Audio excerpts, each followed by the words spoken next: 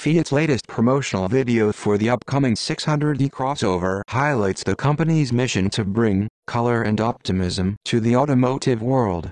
In a playful and vibrant reveal, CEO Olivier Francois is seen being dunked into a giant vat of orange paint while seated in the new 600D, signaling that this model will likely feature bold and colorful options.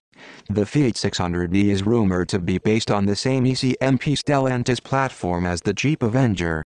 This platform is known for its 51 kWh battery, offering an approximate range of 250 miles.